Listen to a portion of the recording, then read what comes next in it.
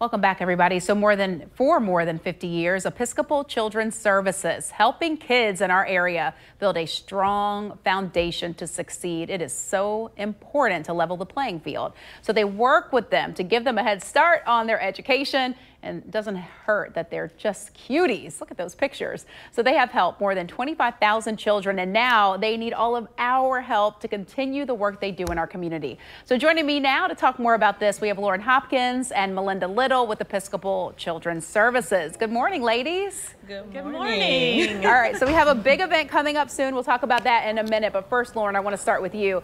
Tell us a little bit about more of the services that you provide, because my kids are out of this age group now, but gosh, you know, when they're little, they're just little sponges. You're right, Melanie. The first 5 years of a child's life are the most influential in their lifelong learning experience. And so at ECS, we really focus on the whole child and making sure that we are nurturing them intellectually, emotionally, mentally, and physically, and also making sure that the families have all the supports that they need to get their children off on the right track. You said it. There is no book out there to tell us how to raise our children. And, you know, even for parents who have college education, high school education, no education, we're all in that same boat trying to figure it out. So, Melinda, I want to bring you in because your kids went through this program. So What was that like for you as a mom? Well, honestly, you were right when you said went through the program. I'm a second generation ECS parent. So my daughter, my youngest daughter, her son is now involved. And I am now with a 5-year-old daughter that's involved. And it was absolutely wonderful. They started very young, even now, starting at 6 months old, being able to work with the children with the curriculum. And people say with the curriculum, but yes, you work with their fine motor skills, you talk to them, you start to develop a speech pattern with them. And doing it early starts to help to mold their education once they get into the regular school system. So for me, it's been wonderful both times around.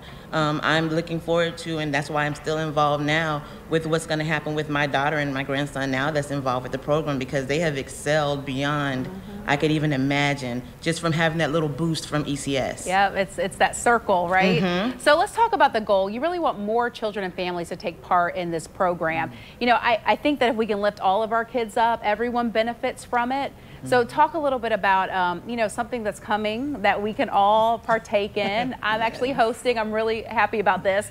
I love wine. I love women. And I could use some work on the shoes, but that's what this event is called. So tell us more about it.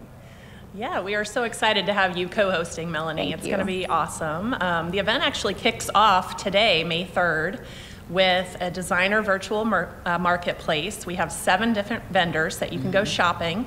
And if you purchase something for the next 10 days, ECS will get 20% back. And the event's called Wine, Women, and Shoes. This is the first time we've ever had this event. It's totally virtual because we want people to stay safe at home. And the main event is May 13th, which is a Thursday evening from 7 to 8 p.m. And it's going to be awesome. You can watch it on YouTube virtually in your pajamas, or get dressed up if you'd like. And we're actually partnering with Biscotti's for watch party packages. So you can have food and wine delivered to your home for your besties or your squad. So just check out our website, how you can register and get involved. And even if you don't want to do a watch party, you can register for free at winewomenandshoes.com/Jax. All right, I love it. And you know, if you're looking for a charity to support, this certainly is one. So even if you just register, again, for free, you can learn more about the organization and maybe have a little glass of something, water or wine, whatever you want next to you. Thank you for talking with us about this really, really wonderful organization.